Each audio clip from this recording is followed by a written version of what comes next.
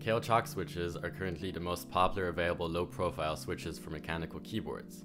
Yet one aspect in which they are not successful is in sound profile.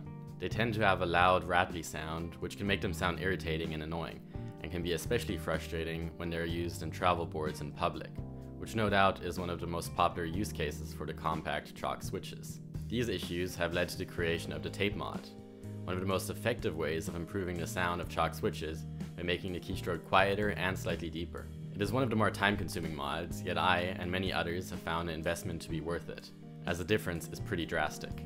I recommend you take your time, listen to a good podcast or audiobook, and enjoy the process.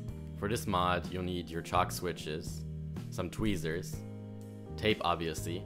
This can be packaging tape or scotch tape, as long as it's thin and is sufficiently sticky. You'll also need a knife or X-Acto knife to cut the tape precisely, and a cutting surface for doing this. Optionally, you need lubing equipment. Lubing the switches isn't necessary, but I highly recommend it.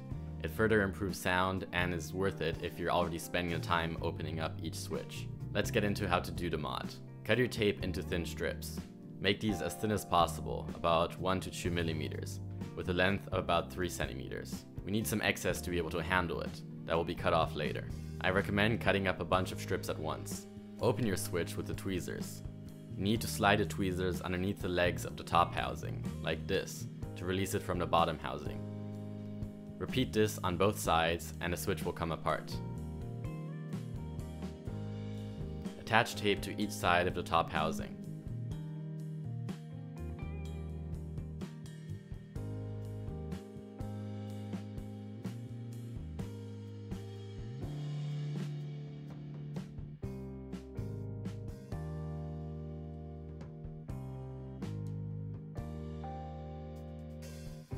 Make sure the excess points down and outwards to prevent it from coming apart later.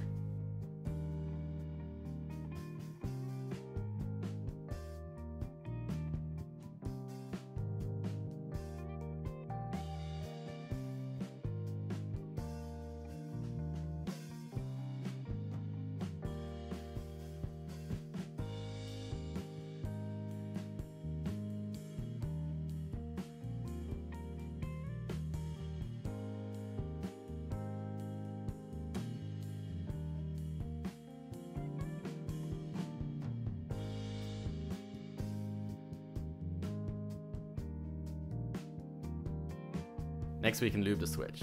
If you're not doing this, skip to the timestamp on screen. We'll apply lube around the bottom housing, everywhere where the spring touches. Then we can lube the spring. You should use thinner lube or oil on light springs like these Purpz switches I'm using. I bag lube my springs as that gives it a more even coating and saves a lot of time. Finally, lube the stem on the bottom where the spring touches it, and the sides that slide against the housing. As always, less is more. If you apply the lube too thickly, the switch will feel gunky and sticky, especially on lighter weighted switches. Now we can reassemble the switch.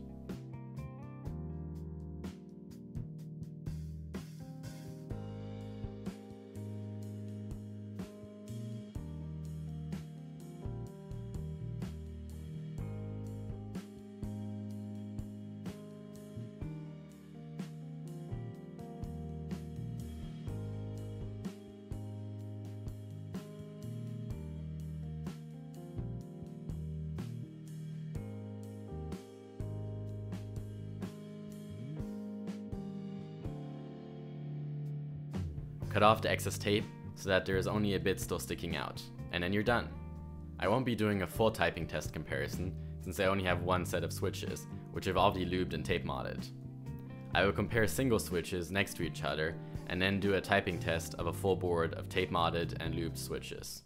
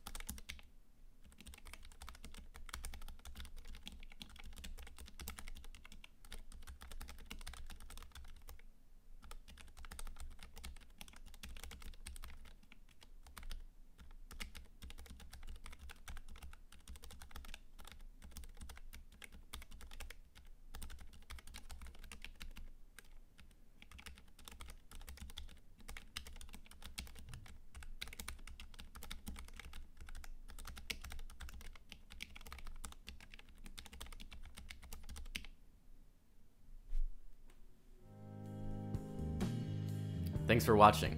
I'll see you next time.